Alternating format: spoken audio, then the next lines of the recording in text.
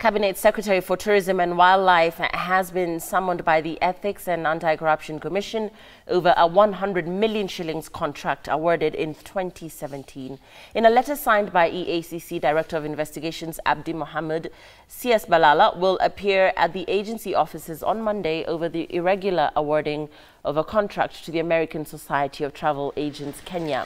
The conference, which was held in Nairobi in December, was aimed at promoting Kenya as a preferred tourism destination. EACC distanced itself from claims that its detectives raided Balala's homes in Nairobi, Kilifi and Mombasa over the issue, stating that the matter was still at investigations stage.